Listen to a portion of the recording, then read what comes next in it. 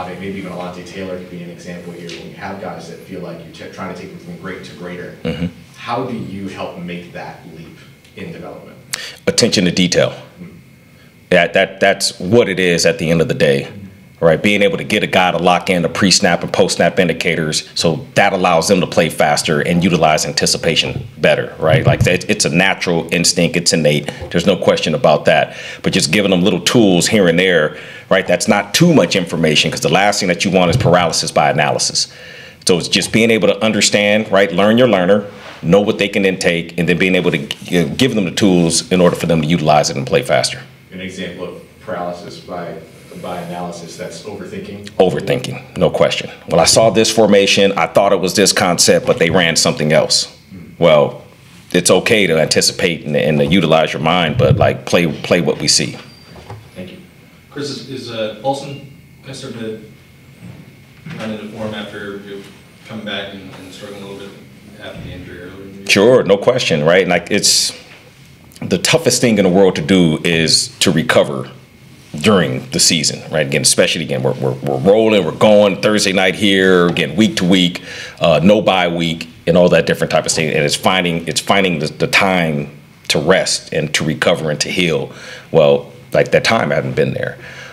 Fortunately, right, again, the body does miraculous things, like thank God. So the time that it takes in order for him to heal or to kind of come back around and get back into form, yeah, it slowly but surely has been happening.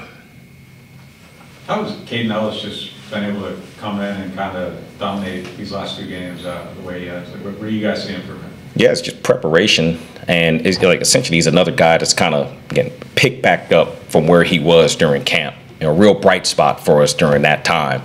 And then now, like when we need it, we get into dog days of the season to where like it gets harder and we're going, you got more. Well, again, he's been the guy that's kind of stepped up and picked up where we need it, right? Now, obviously getting our pass rush and things of that nature.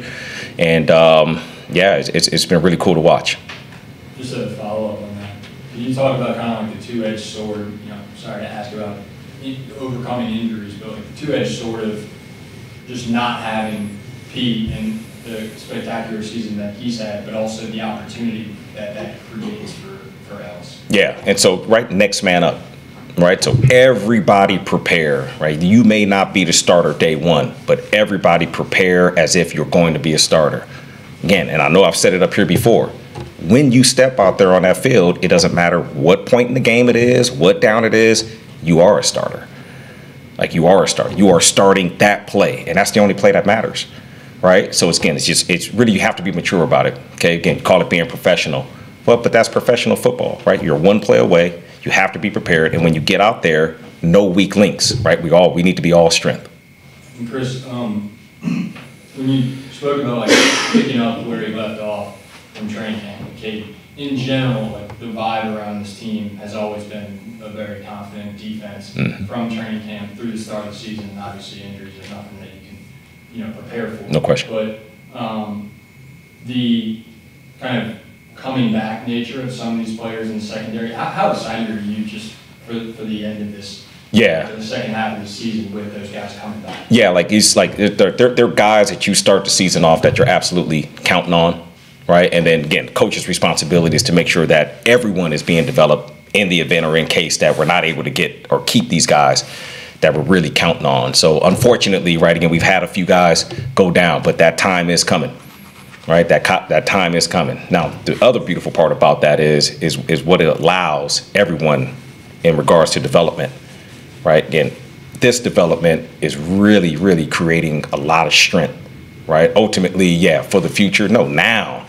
Right now, there's a lot of guys who have been able to get out there to gain a lot of experience that have grown, right, that have grown. And so now we know what we can count on from guys that may have been an enigma, right? Again, guys that we have counted on for years, they're not around. So now, again, you throw a new guy out there, right? And then is it an enigma, Alontae Taylor, right? Again, do we know, right? But now, no, we do know, right? Again, that's a hell of a player, really confident. He's going to go out there, he's going to challenge a lot of people, and he's going to make it tough. Right, he's going to make it tough, right? Then obviously, again, when Lattimore and Roby and guys of this nature are able to come back, like we know what they're all about.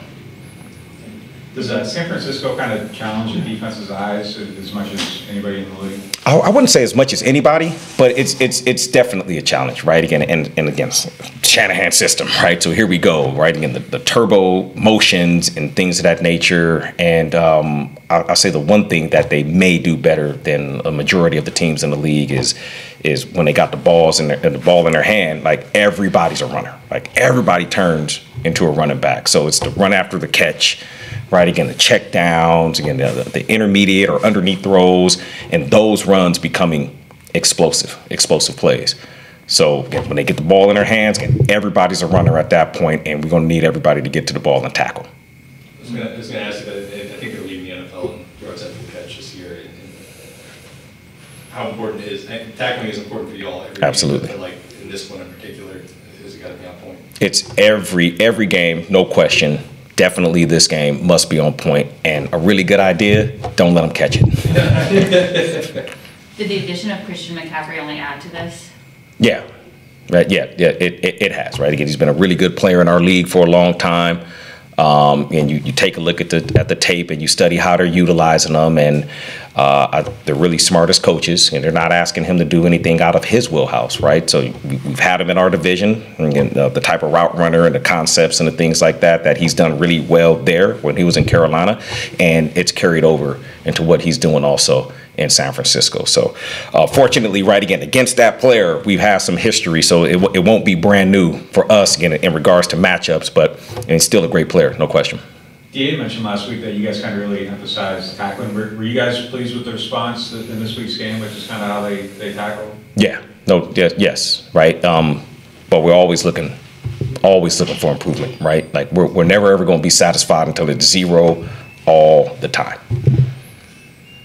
Can you speak a little bit to what stands out about Michael Hodges and his work with the linebackers? Man, really bright, young, intelligent, right, energetic. Get a lot of care and love for the game.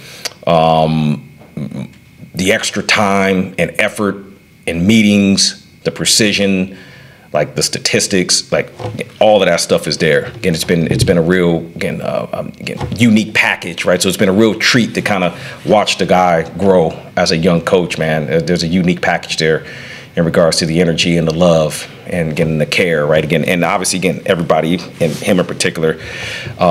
One day you can see a coordinator in this league.